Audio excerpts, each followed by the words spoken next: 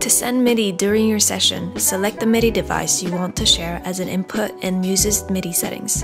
In this case, I'll select my Yamaha digital piano that is connected to my computer. Note that some MIDI devices may have multiple inputs. If the first input doesn't work, try the other inputs. To receive MIDI into your DAW, make sure Muse MIDI output is enabled in the MIDI settings of your DAW, whether that's Ableton, Logic, Pro Tools, or FL Studio.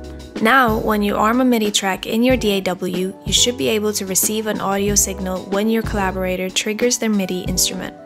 Hit record on your DAW like normal to capture the performance.